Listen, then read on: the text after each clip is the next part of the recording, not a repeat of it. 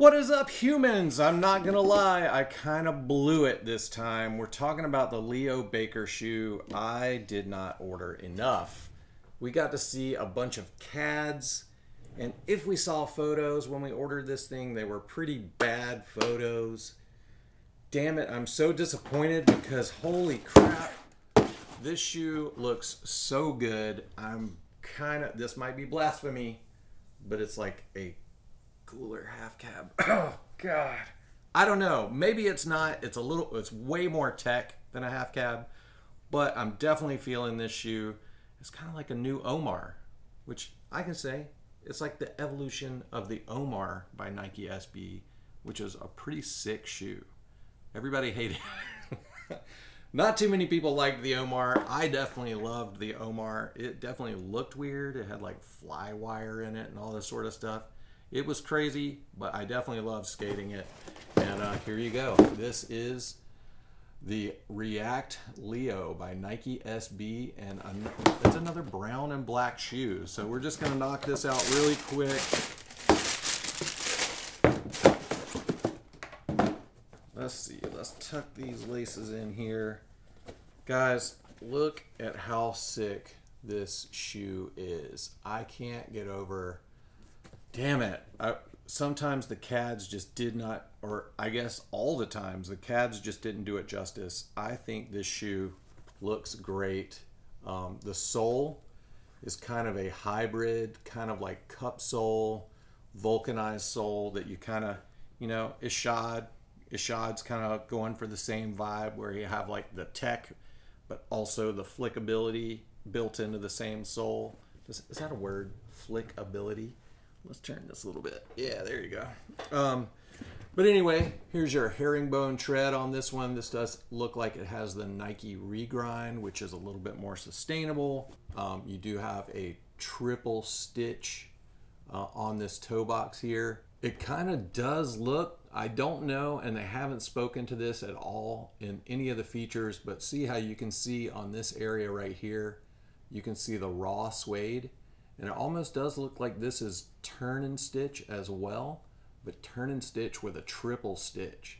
So that might hold up super, super well. Hard to say because nobody's skated this yet, but I am hoping to get a sample pair of these, or a sample pair. I'm hoping to get a promo pair of these.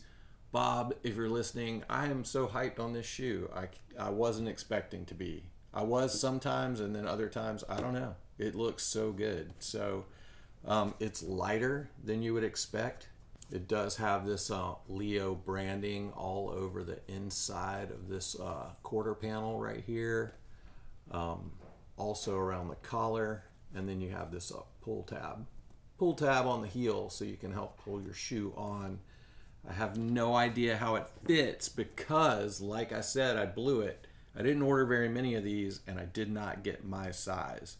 But Irving tried them on, and he loves it. He's going to get some, and he did say that they do run a little narrow.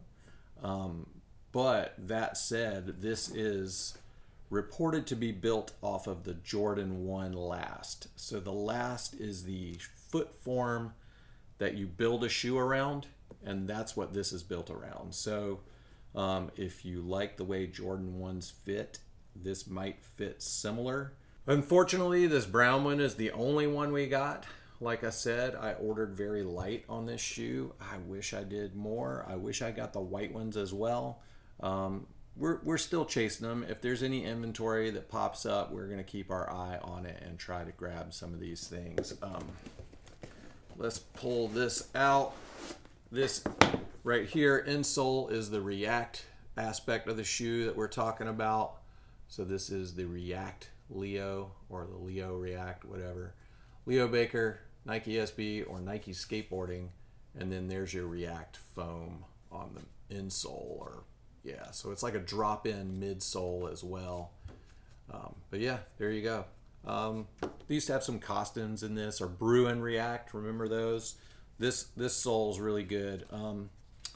What was that Cortez looking shoe?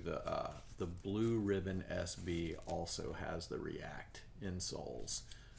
which are very good. So this shoe does have your Lycra tongue straps in there. I can't really get a good view in there, but there are Lycra tongue straps that keep that thing centered and stable.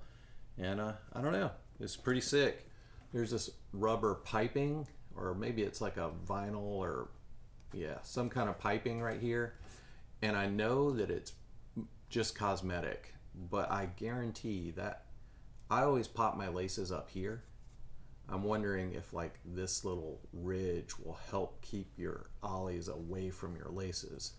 It may not, but I do wonder that. It might actually serve a purpose. So, but other than that, it looks pretty sick. It's kind of like a half cab met Omar and made a baby.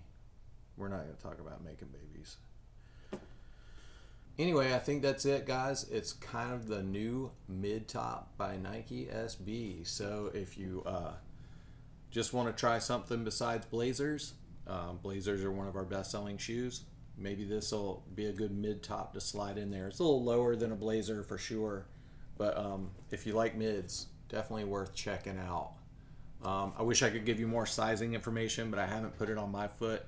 Like I said, Irving says it fits nice, but a little snug on his pinky toe. So this shoe will release in store on the 15th of September, and it is $95. So there you go. That is all the information I have for you right now about the Leo Baker Nike SB, or Nike skateboarding shoe. We should be seeing a lot of media hype around this shoe coming up really soon, if you guys aren't already seeing it. I think that's it, guys. I'm going to wrap this one up, and we're going to get to editing. I hope you enjoyed looking at the Leo Baker.